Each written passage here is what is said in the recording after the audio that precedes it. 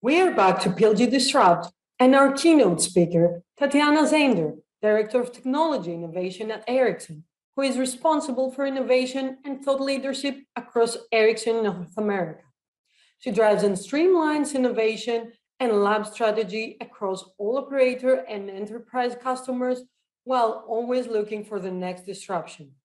In this keynote session, Tatiana presents facts about women in technology today, and she will talk through situations and strategies to be successful in creating an environment that is not about your gender, but about you.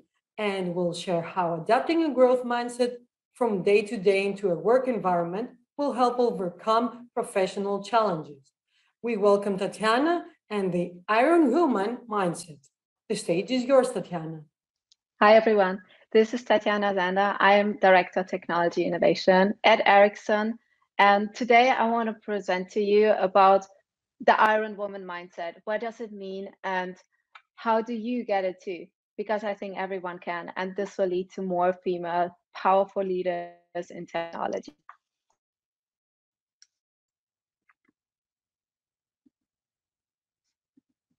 So let me share my screen.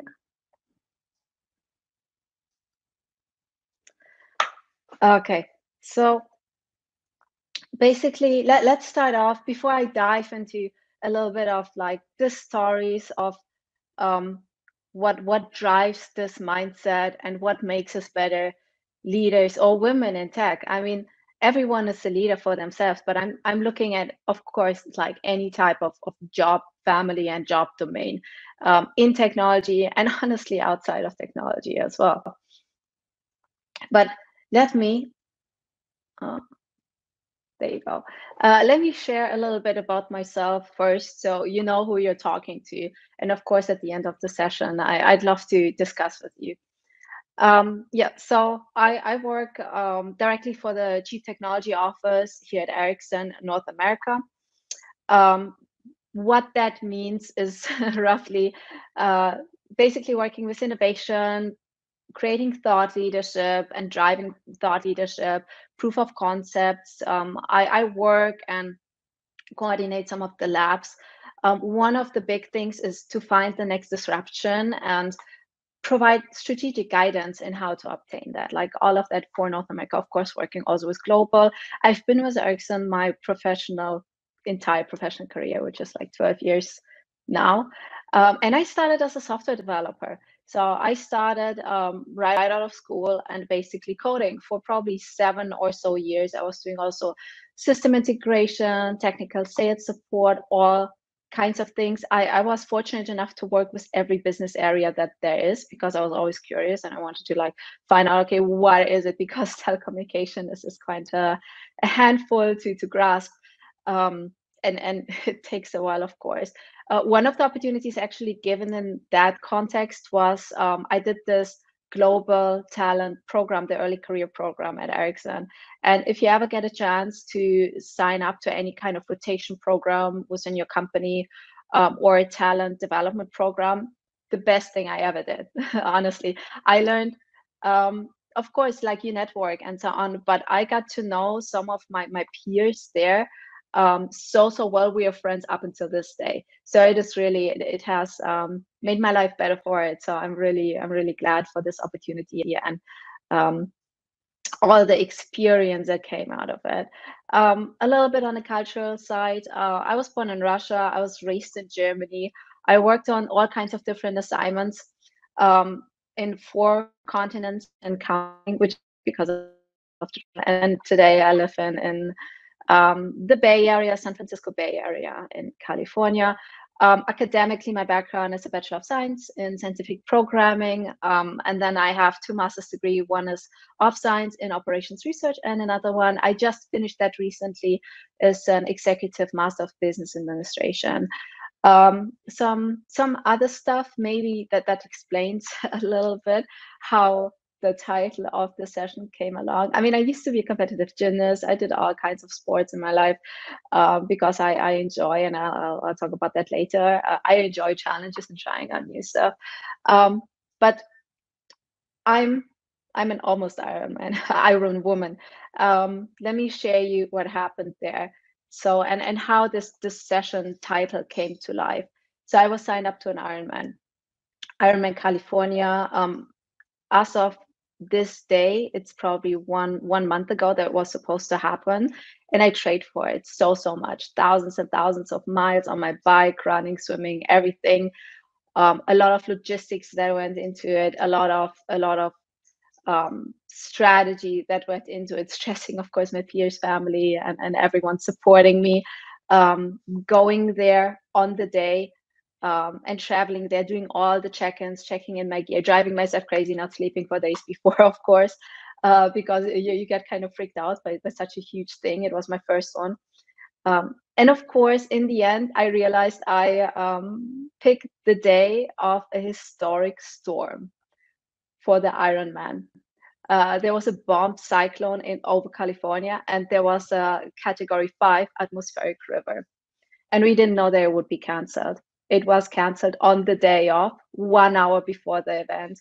I was in the car, wearing my wetsuit outside, seeing how like the world is ending, the down for me, super stressed, but still ready. They are not canceling. I'm jumping into that water. I'm going to do this triathlon, and then they canceled it. And it was a relief at that point, of course. But what I take away from it is the IronWoman mindset, because it is something that I never thought I could do. I never thought I could do it. As a kid, I saw this documentary about Iron Man, and I was like, these people are superheroes. This is incredible. Like, how can people do this? And then as I progressed and tried out more sports, and never being that much of a biker, I picked up cycling 2 years ago, maybe. And other sports, of course, too. I was like, okay, maybe I could do this. Maybe if I sign up like a year in advance, I still have time to practice. But I never actually did the full distance that I was saying, okay, I'm confident I can do this, like even on the day of the event. But I did realize that when they canceled it, that I did all the work. It is actually 90% is putting in the effort, is having the discipline for months and months on end, thinking about the different strategies, of course, stressing out also for the event, but dealing with the logistics of such an event. So in the end, I'm like, okay, it is still an IronWoman mindset that I accomplished, that I obtained, and even in the months before that I had to drive me to that point. So this is something that I also want to pass on to you, to think about. Maybe there are some goals that you think that might be impossible, but if you work towards them step by step, you will be surprised by what you can achieve. And also, like, I strike through the date 2021. I'm of course gonna do it next year. And I sign up to a bunch of other events in the meantime.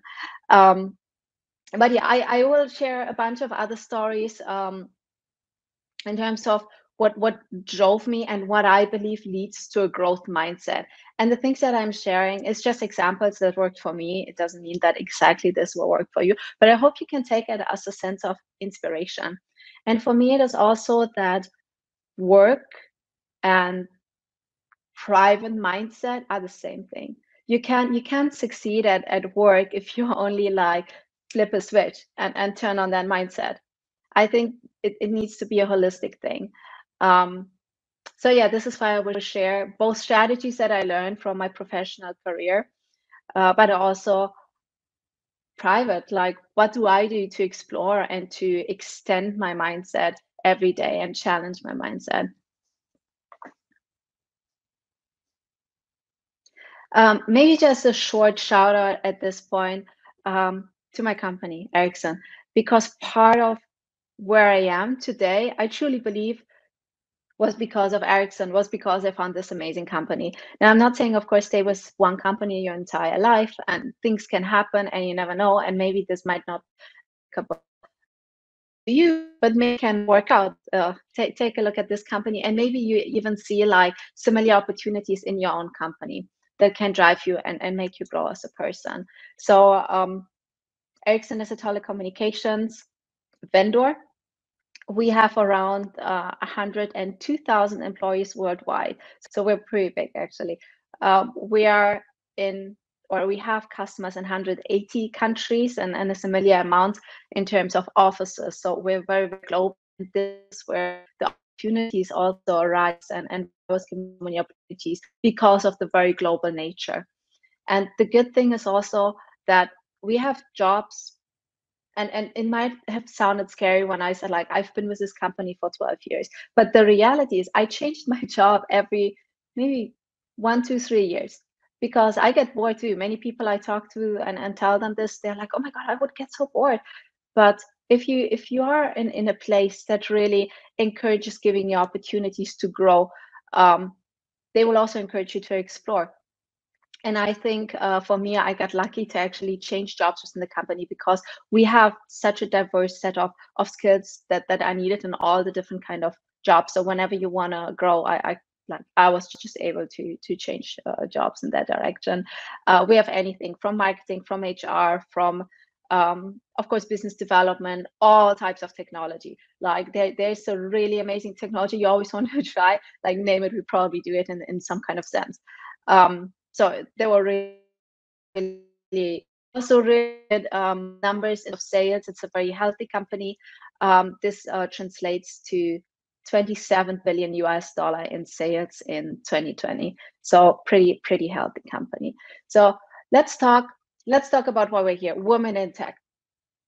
So what is women in tech about? Honestly, let's take a look at where we're at today, because I think one of the first things that we think about when thinking about women in tech is like, oh, we're so challenged, we're not there yet, we're a minority. And yeah, the numbers support it to some extent. And let me give you some examples. In terms of percentage of women in the tech workforce, this has grown from around 26% in the last 3 years up into 29%. These are US statistics, by the way. It's not good. McKinsey drove some really interesting studies here on entry-level jobs. So when we see a woman entering the workforce, it's actually pretty even. But then as soon as it comes to the first promotion, already you see that a lot of women are, I want to say skip, because I'm not sure what drives this trend. Of course, it can be whatever reasons, but you definitely see that there's a lot less women who are getting that first promotion as compared to men. We have 38% women first entry-level managers, and men 62%. One thing I found, and this is a McKinsey study, another McKinsey study, and that I found also very, very shocking, is we have 16% of women in color in the general population in US. So how is it that only 4% are women in color in tech? So there's a huge gap that we need to close. Absolutely. Salaries, pay. I'll talk about the pay aspect later, but the pay should always be fair when it comes to your male counterparts for a woman. So what we see here in statistics, for some type of college education in jobs in tech, the women have an average salary in the US of 72,000, while the men have 107,000. This is huge. And I'll share a little bit in terms of strategies, what we do with pay, how to get a little bit of better pay, but also how much of an importance pay has. And for me personally, the most shocking statistic is on the bottom right corner when it comes to entrepreneurship and how women are present in this entrepreneur space. So these are Crunchbase statistics. Out of all the startups that they have and that won late stage funding, we have only 8% that has a female as the founding mother, a female male co-funded startup, basically only 8%. But when we look at women-only startups, we are at 1% of all the late stage funding. And this is shocking. This is shocking. And why is that? We have a lot of work to do. And I also want to show a little bit these statistics to not be discouraged by them. So the problem is, whenever we see these statistics, of course, it shows us we still have a lot of work to do. And I encourage everyone to help drive this and drive these statistics up.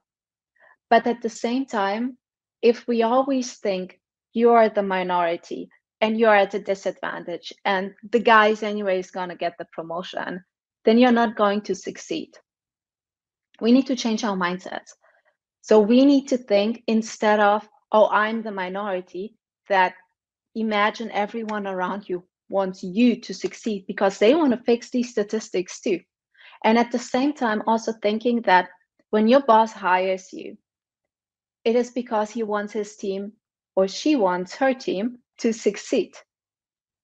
When your peers work with you, no, regardless if it's all guys or there's some women representation or all ladies or something else, we are very gender neutral here. They all want you to succeed because you're on their team. You are on their team, and this team has to be successful or wants to be successful. So from that perspective, same thing goes for your family or peers or friends. They all want you to succeed. So if you think that first, instead of thinking you are the minority, your chance of succeeding are low, much more likely to succeed. And this is part of obtaining this growth mindset. And this is part of obtaining and sticking and driving your goals to the end. Now, I want you basically to imagine possible. Imagine anything that is possible. And just by planting this idea in your mind, you can start working towards it consciously or subconsciously. Like when I was 10 years old and saw a documentary about the Ironman, I never thought I would become an Ironman. Literally, it never occurred in my mind. But there was already, to some kind of extent, planting the seeds of like, hey, what if I go run maybe 5K? Maybe that is already a big goal, but if I work towards it, and this is how I started running, if I work towards it, maybe I can at least become a little sporty. And then it went more and more and more from there. I really like this. Imagine Possible is actually part of a campaign, a newly launched campaign and rebranding effort of my company. And it resonates so much with me. Basically, this is where we are changed into a purpose-driven company, saying, imagine all the things that could be possible by having everything connected that can be connected, coming back to being a telecommunications company. But for me, it is so much more. It is any goal that you can possibly think of. If you can imagine that it is possible, it will be possible for you, and you can work towards it. And maybe you don't have to work towards it right away, but it's a start in that direction. Now, what does it mean to you, to me personally, and in my life, and how do I adapt it? I like to adapt a growth mindset and this type of IronWoman mindset in every part of my life, because only this way I can also make sure I grow in my career and I challenge the status quo. But it starts with small things, really. It doesn't need to like be life changing. Sign up to this huge triathlon or whatever. Like for me, the top left corner, it starts with nails. I started doing my own nails. I was so frustrated with like going to salons and getting my nails done, and the quality was never what I wanted it to be. So I was like, why can't I do it myself? What's keeping me? And it will cost me the same time in the end. So I might as well do it myself. So I ordered stuff from Amazon, watched a lot of YouTube videos, and I started doing my own nails. And I'm so happy for it. And sometimes I even think it's quite relaxing, honestly, to just disconnect and do this type of work. Another thing is also painting. I picked up painting somewhat recently. And there's a lot of people, when I tell them that, they're like, oh, I can't paint. I didn't think I could paint. It started, I think, with a paint night. There's some events like that where they really guide you through like piece by piece, and all of a sudden the result looks amazing. And I think it's part of not knowing all the amazing things that you can do until you try them. And this is true for painting. By following some tutorials, you can realize that you're actually good at it. And these are some a little bit further advanced examples. But I think what is important to share here is the journey of getting there and just trying and seeing what you can do. And maybe you will like the outcome. Yeah, so a bunch of other examples, like starting my MBA. I wanted to explore just basically what are all these managerial tools? I came from tech, but sometimes I found myself in the situation when I had to take leadership roles and had to take managerial decisions and apply some of these business tools that you hear about. And I was like, okay, so what is that? Where does it even come from? And I was like, I wish I would know the frame, that the entirety of the tools that exist out there, and have a better framework to pick from when making managerial decisions. So at some point I was like, what if I just get another degree? I got 2 of them before, so why not a third? What's stopping me from it? And I was fortunate enough to find a scholarship also to pay for it. And of course, like, something to always keep in mind was either one of my examples. And part of the reason why they might not be applicable to all, yes, they depending where you are, they require different types of funding, or maybe a different type of place where you're at, and that's okay. These are examples. So maybe there's something else that resonates with you and can kind of trigger you and motivate you. I did manage to finalize my MBA and graduate from it fairly recently, and it took me working nights, but I was happy for doing so. And it was a fun thing to do outside my work too, and to grow and invest time in myself, because this is what it felt like, investing time in myself. There's a lot of personal leadership development in it as well. Really good program. Bunch of other things, cooking, like Asian cooking, I always thought is so difficult. It turns out when you follow the recipe step by step, you can actually do it. A learning I made, and now it seems easy. It's crazy after you overcome something and learn something that first seems difficult. Once you learn it, you do understand that actually it might not be so hard as I thought it would be.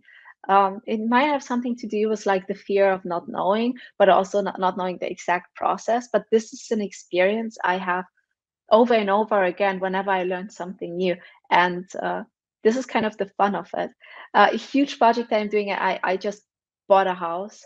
My partner and I were working together in remodeling it. Part of the motivation was looking at prices for contractors in the Bay Area. I was like, okay, it's either we do it ourselves, or I have to wait a lot longer to save up to afford these contractors. So I took the personal executive decision of like, okay, let's do it. And of course, consulting and working with my partner, who's supporting me so very much in this remodel that we're doing ourselves, and we're learning step by step. We have a new problem and we figure it out, and this is kind of also an amazing growth opportunity, and learning how things are done, and also sometimes not being afraid to do something hands-on, because especially something I learned is getting a higher position, sometimes things seem more abstract. So it is really nice to do hands-on things to offset that a little bit. A bunch of other examples from the sporty side of things, and here are some of the runs and training that I've been doing, fundraising for cancer on the bike. And again, things I never thought I would be doing. And here I am snowboarding. I just picked it up last year. I just started last year, that I was like, okay, let's try it. It seems scary to go down the snow from a high mountain, but it turned out to be fun. And it took a while. It took a while to be comfortable with that. One thing I was always terrified of is backpacking. I was like, who does it to themselves? They go into nature, they're so uncomfortable. There's no bathroom. You always feel dirty, and there's no showers. You work a lot carrying this huge weight on your shoulder. But it turned out to be, once I did it, and I was terrified before I went backpacking of the thing. Once I did it with a bunch of fellow very inspirational female leaders actually in tech. I was amazed by it. I was like, oh my God, I'm hooked. This is amazing. You get to explore places you can never do otherwise in a car. And you get to see this type of scenery every single second of your hike. It's amazing. So challenge yourself. This is absolutely my advice in every part of your life. But of course, I also want to give some targeted professional career, and share a little bit what stuck to me and what are things I can pass on, that I think really helps your career growth as a woman in technology. And this lady, by the way, on the picture, it's not just like someone on the picture, but she inspired me to do the Ironman. I know her personally. She's an amazing personality. So some of the growth mindset strategies at work. One super memorable thing that I try to live by, because this is something actually one person from our global talent management team shared to me. And I always remember it as the best career advice that I ever received. It is the willingness to get fired. Have the willingness to get fired. It doesn't mean get in front of your boss and ask to get fired, obviously, but it means speak up. Like, if you never speak up, how else will anyone know what you think? Or maybe it's not just that, but also to stand up for your beliefs. This is a way to challenge things, and a good leader will appreciate being challenged. But it also requires you to know your stuff, of course. You can't just challenge without any foundation, and that is, of course, an entire different culture that also exists. It is okay, even if it happens, it is okay to make mistakes in any kind of sense, as long as you take responsibility for it. And I think this is a big lesson to learn throughout the career.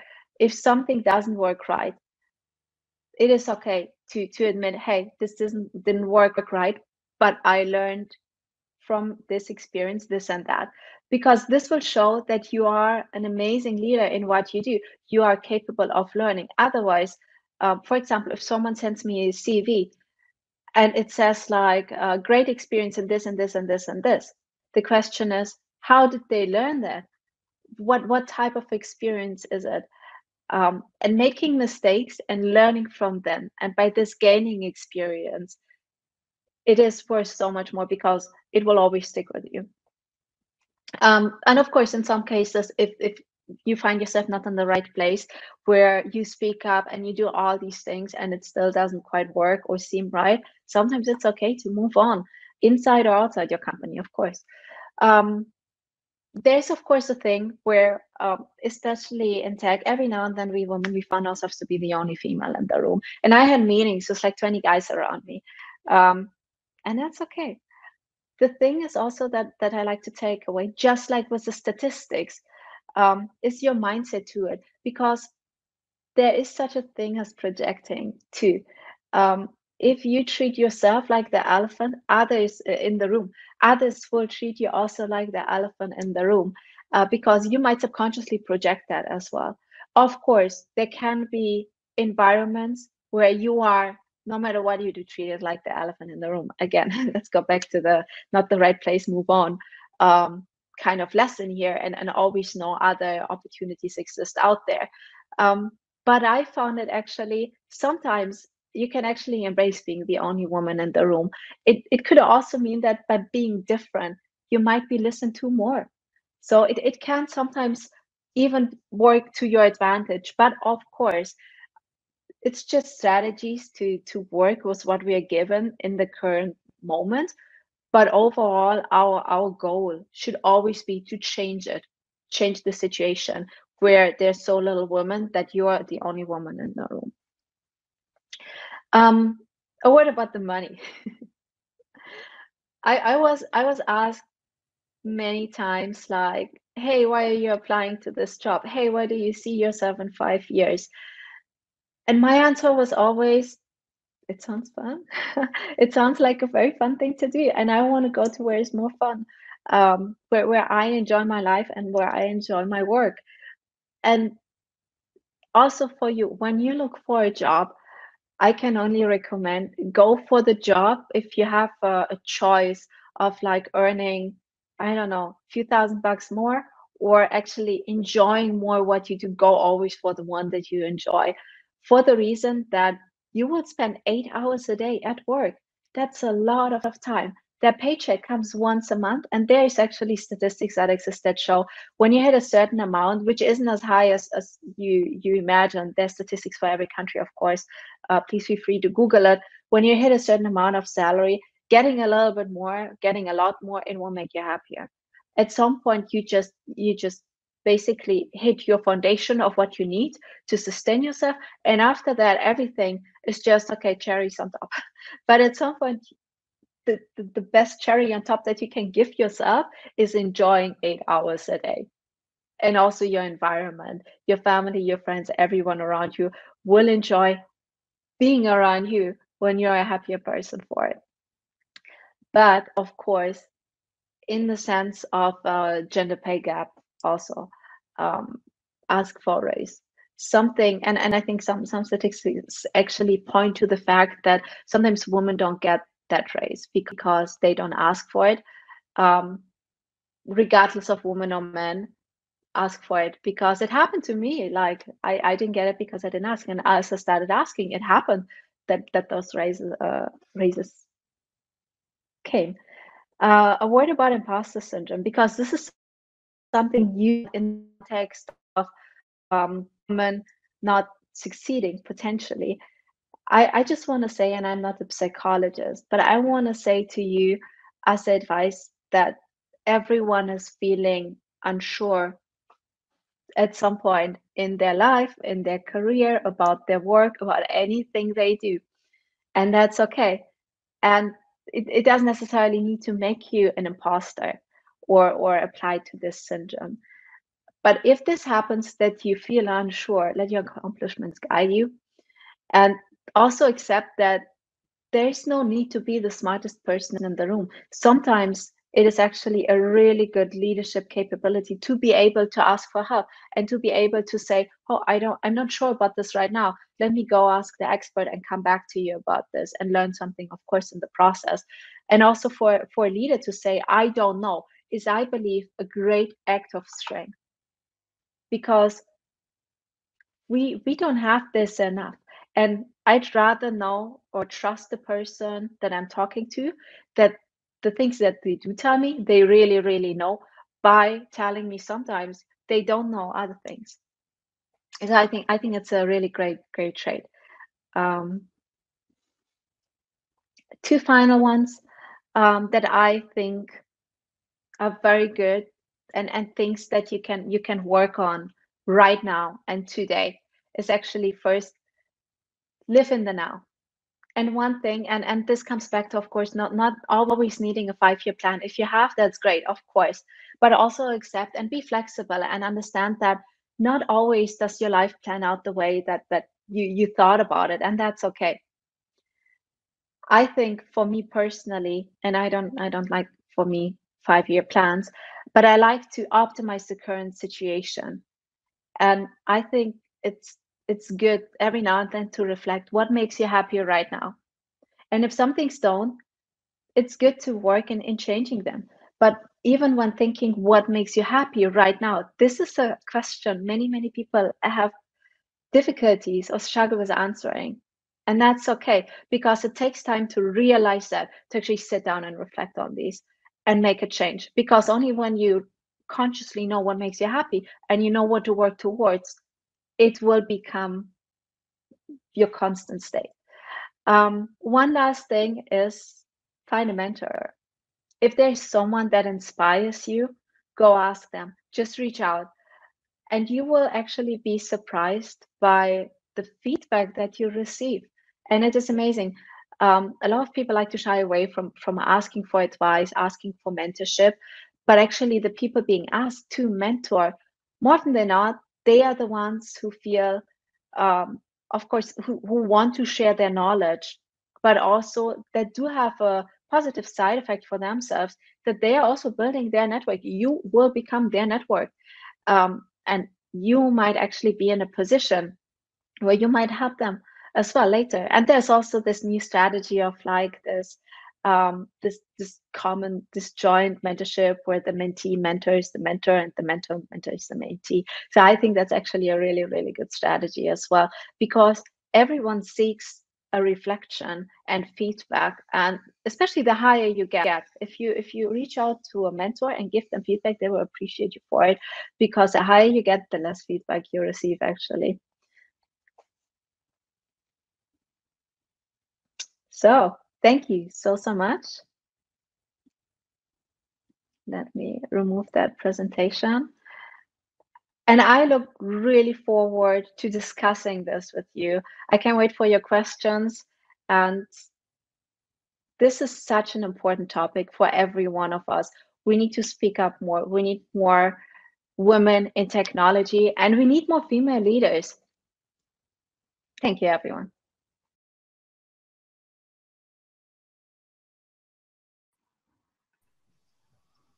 Hello, Tatiana. Hey, thank you for joining and having me. Thank you for being here with us in PLG Disrupt, and thank you so much for this insightful and valuable presentation.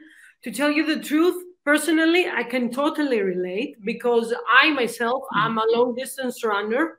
Since 2014, I ran marathons.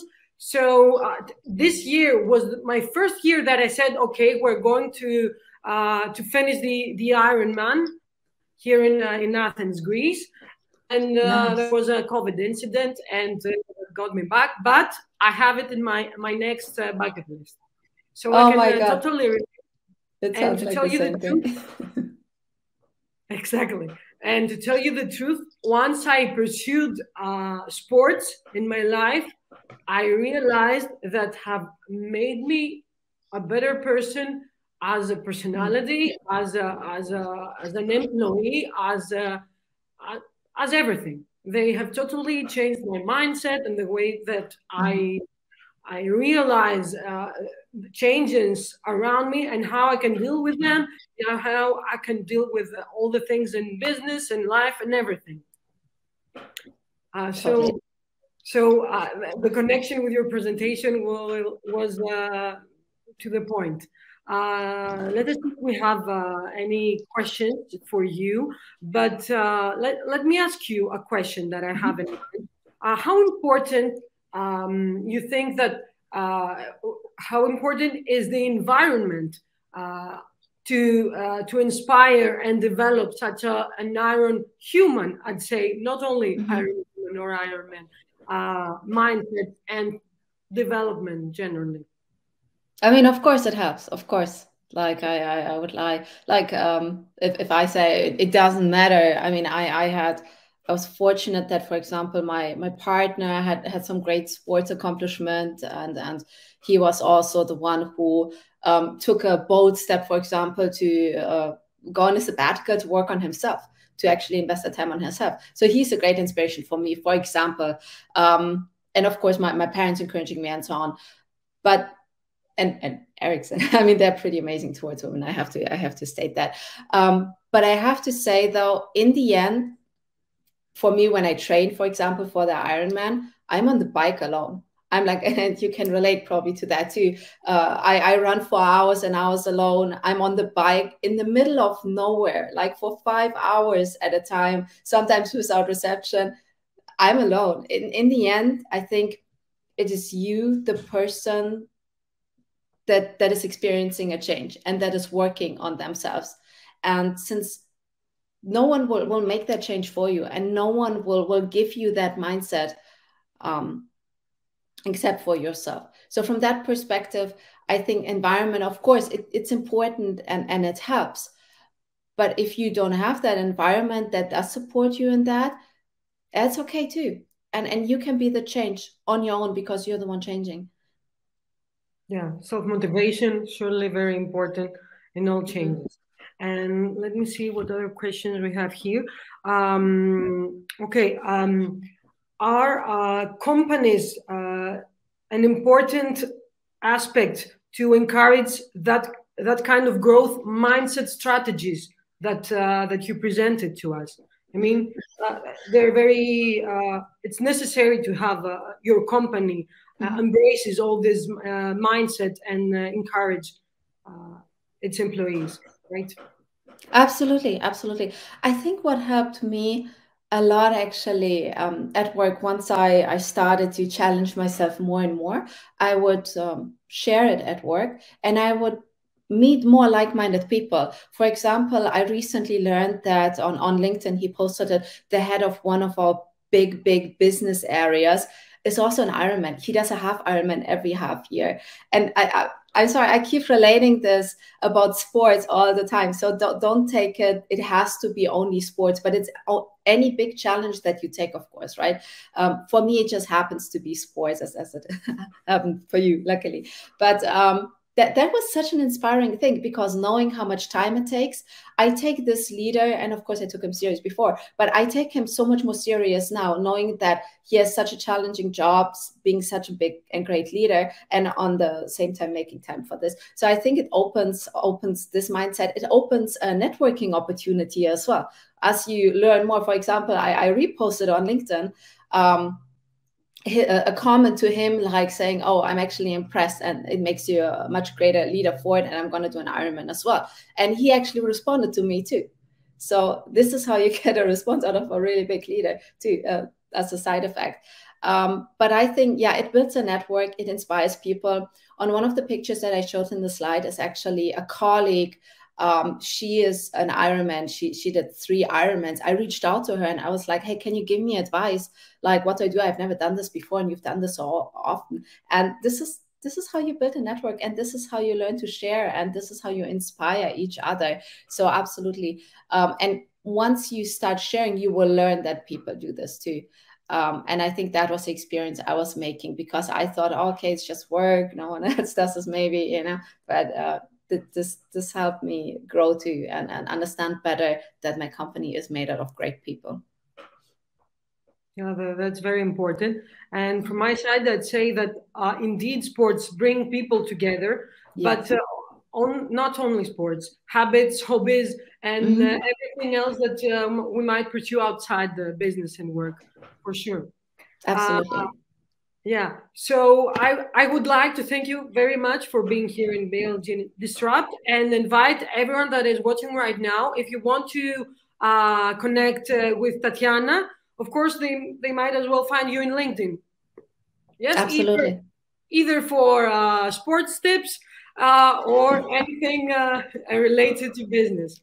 So thank you once again, and I'm wishing you the best of the records.